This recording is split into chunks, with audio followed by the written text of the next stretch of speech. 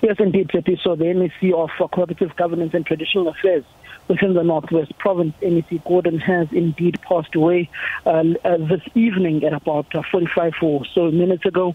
He was admitted into the Krugersdorp Hospital after he contracted this particular pandemic of Klerksdorp, rather, of this particular pandemic of COVID-19.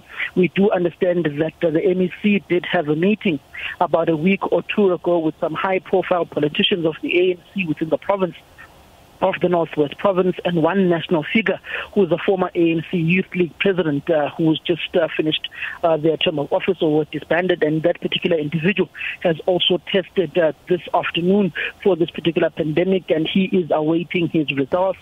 But as it stands, the MEC of Cogta in the Northwest Province has passed away due to this particular pandemic of COVID-19. This also comes at a time when the ANC's Treasurer General Paul Mashatile is going into a 14 days of isolation after a staff member in his office tested positive of this particular pandemic. But this COVID-19 pandemic, which is ravaging the world at large, has claimed the life of one politician now here in South Africa, and that's the MEC of Cooperative Governance and Traditional Affairs in the Northwest Province, who did have a high-profile meeting with certain politicians in the Northwest Province a week ago, and they've all since now gone to get tested for this particular pandemic. And that was going to be my next question, Samkele, if we know with whom he has been in close proximity with, especially in terms of staff members, and if they are under quarantine. But thank you very much, Samkele Maseko, SABC reporter, on that breaking news. As you heard, the MEC of Cooperative Governance in the Northwest Province, Gordon Kegakilwe,